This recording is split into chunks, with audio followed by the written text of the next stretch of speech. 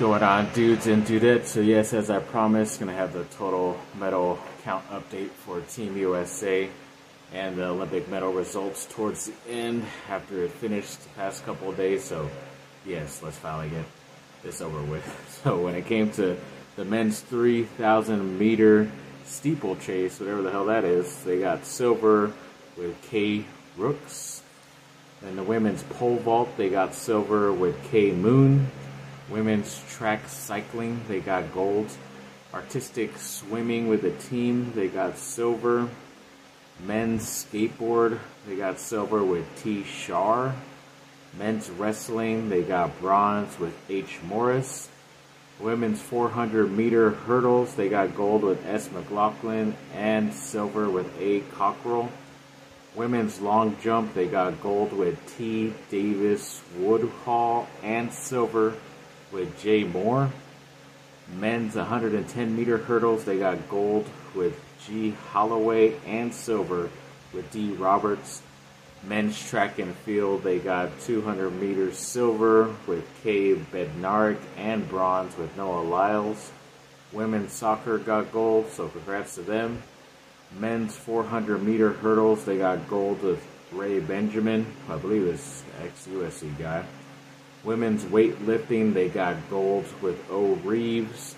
Women's track and field, 4x100 meters, they got gold. Men's wrestling, they got silver with S. Lee.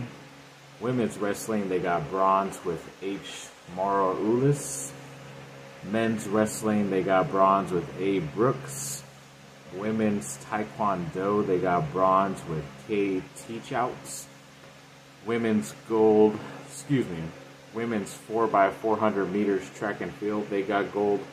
Men's track and field 4x400 meters, they got gold. And the women's 100 meter hurdles, they got gold with Emma Russell. Men's high jump, they got silver with S. McEwen. Women's canoe sprint 200 meters, they got silver with N. Harrison. Women's climbing, they got silver with B. Rabutan. Men's track and field 5,000 meters, they got bronze with G. Fisher. Men's wrestling, they got bronze with K. Dake or Daki. Women's volleyball got silver. Women's wrestling, they got silver with K. Blades. Women's track cycling, they got gold with J. Valanti. Men's water polo, they got bronze. And yes, the total medal count is US led with 126 total, 40 golds, 44 silvers, and 42 bronze. Second was China with 91 total. Third was Japan with 45.